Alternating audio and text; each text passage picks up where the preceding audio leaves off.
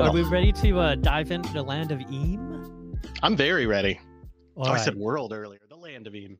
Oh, is it the world of Eam? No, it's land. You got it It's right. land of Eam. I had it right. doing I good. had it right. We've just been saying Eam. Eee. Oh my gosh. Yeah. No, this is so I talked a little bit ago about the Tales from the City, kind of tapping into that love of I talk about my love of cartoons, my love of playing weird characters, and oh, DJ Regular, we'll shout you out again. Oh yeah. Repeatedly. Repeatedly. The clips of the week are awesome. So the Land of Eam is a fantasy RPG. It feels very cartoony. It feels a lot like Adventure Time to me. I dare say it was probably a little bit inspired here or there, and not like it's great. Right.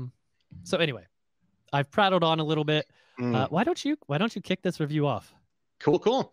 I have been reading through this for a couple of weeks now. I'm a big fan of what's going on here in the land of Eam.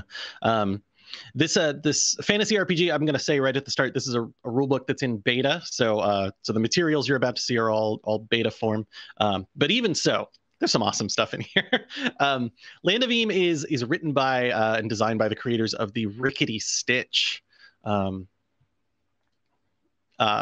this one, and the Gelatinous Goo graphic novel series for kids.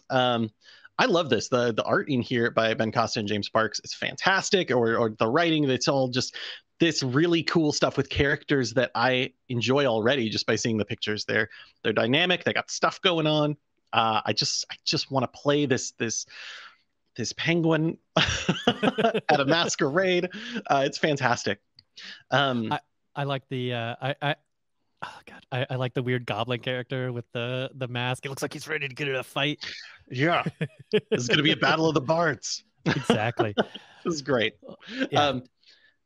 The big thing I wanted to start by talking about is actually the dice mechanic. That's kind of, as I look at a game system, that's where I start. In this one, D12s, we're back. This is taking the best of a couple different worlds, I think, for role-playing games. I'll tell you right at the start that this is a game about, from what I've read, exploration. There's a lot of all of you kind of searching around for the next thing, like what's over there? Let's go find out. Exploration is a big part of this game, and that kind of adventurous spirit. And with that in mind, it makes sense that the mechanics of the game are based in not fully unqualified successes, right? We see this D12 plus skill. You'll see complete failure with a plus, woohoo, or success with a twist, yeah. Success and then complete success, of course. It's kind of our critical there. And I love this. I don't play with these very often, but even playing D&D, which has a yes or no, I always I want this. You know, if someone just hits the DC barely, I don't put a twist on it, but I describe it that way. You know, you just barely scrape your way in. If someone just fails, you always want to be like, oh, you were so close. This system lets you succeed or fail with those things in mind. Yeah, I would love to see more systems kind of work that way. There's a little bit of that in Pathfinder too, but I do like I like that this one it's failure with a plus. That's the specific one that I really enjoy. Success with a twist is great too, but I like the idea of failure with a plus. If you look at the example, like for picking a locked door, you fail to pick the locked door, but you notice another more dangerous way inside, right? That's the kind of stuff I love. Yes, when it comes to games, it's so good. Right, tricking some guards. Oh, yeah, sorry. It's not just a yes and, it's also a no but system.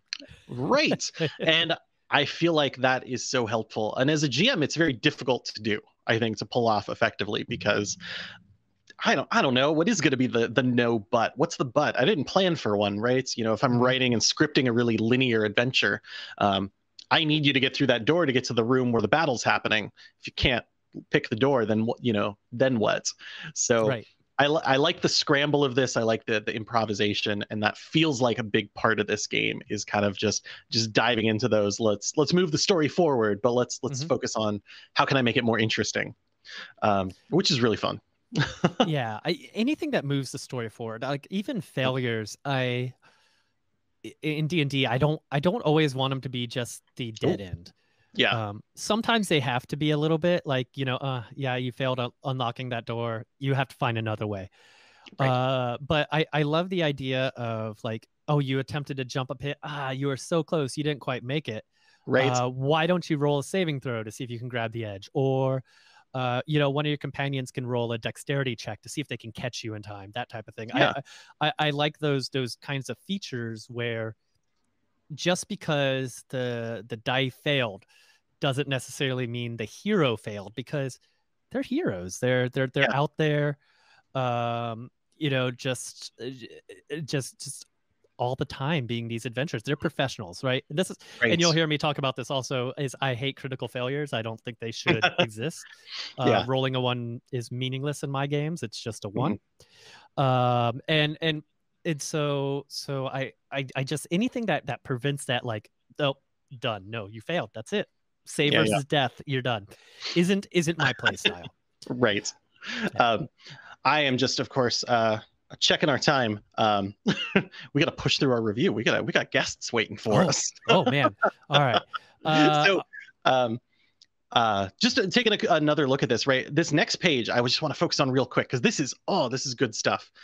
I've never seen a page like this in an RPG. I don't think ever. No. What is your job while playing the game? That's not usually how I think about it, but I love this focus on, if you were playing the game, what should you be doing? Not just rolling the dice so that you can do your extra attack once you hit 5th level or something, but very specifically like role play, explore, be cooperative. I love those big bold call outs about what you should do as a player. And similarly on the GM side, give interesting and difficult choices. Yeah. Games are more exciting if you can do that. So go for it. This book is so good. To take a couple of minutes, the game only has 6 classes, but they're all pretty unique, pretty exciting. The bards, loyal chums. The gnomes are natural magic users, very druid-like. We got a couple kinds of roguey characters. There is kind of the loyal chum. That's kind of my favorite one. If you wanted Samwise as a class, there you are. Well, I mean, Samwise is the hero. Of those movies, right? We've got rules here for a session 0 that you should have, filling out your relationships with other characters, because you should have one. Your personal quest, your backstory. I love this stuff. Ideals and flaws. I do like they also point out the TTRPG safety toolkit as something to consider whenever you're doing this as well. Yeah. In the character sheet. Let's take a quick look at this character sheet. Yeah, look at those 4 stats on the left side, if you can see them. There is Vim, Vigor, Knack, and Know-How. And at the start of the game, you have to give them modifiers. That's all. One of them gets a +2, one gets a +1, a +0, and a -1, which means on that D12, one of your main stats, you're always going to be subtracting 1 from it. Of course, unless you have a skill that boosts that up.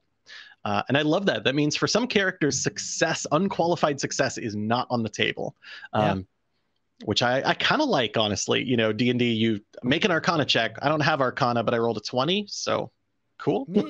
Cool. Yeah. This just says you kind of can't do that. Yeah. Oh gosh, there's so much. Level 10 ability for the bard. The bard's cool. The bard's great. Is narrative teleport. Bard's tale. Once per session at the end of the scene, you can just transport yourself and the party to the next scene by just telling a story about how you got there. And so we traveled across the scary forest through the what is it from Elf?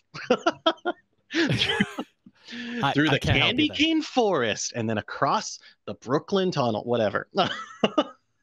And then you're there, done. Hand wave it. I love it. It's a very cool story with a lot of really interesting ideas. We're gonna have to dig into this, I think, a second time, which we have already discussed, Justin and I. We're chatting with these. We want to chat with these designers and get them in here and talk about what makes this game really interesting and exciting. So this is your preview for you to get excited. Yeah. But is now the time for guests? I will say that you can go onto the website for the Land of Eam, and you can get your copy of the beta rulebook to check out. It is, oh gosh, 180 pages, something like that. So there's lots of material for you to check out.